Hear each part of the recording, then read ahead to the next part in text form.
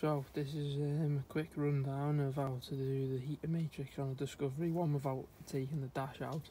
So first off, you need to take the centre console out, 2 bolts inside the cubby box, 2 bolts down by the gear shifts, right down at the back.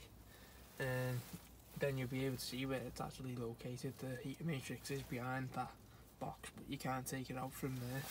So you've got to take it.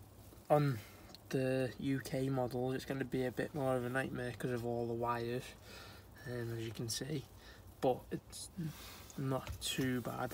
On the American models, this would be a cubby box, so it'll be a lot easier on anything that's a left-hand drive rather than a right. From there you want to take the door off anyway, and there's a big bar that sits here. You're going to want to take that off. Just loads of bolts here. You can take this off, make it a bit easier to get these pipes off.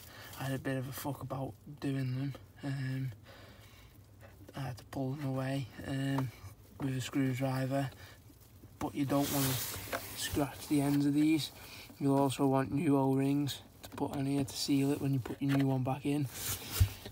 I've also loosened the other end off to give me a little bit more play.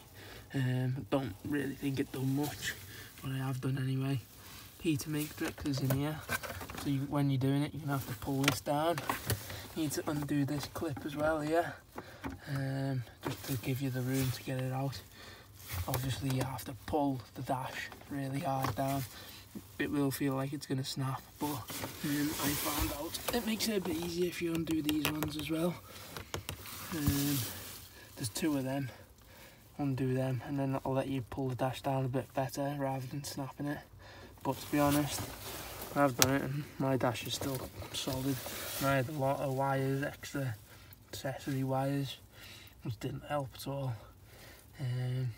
But hopefully this will give you a better idea of how to do it without having to take the dash out.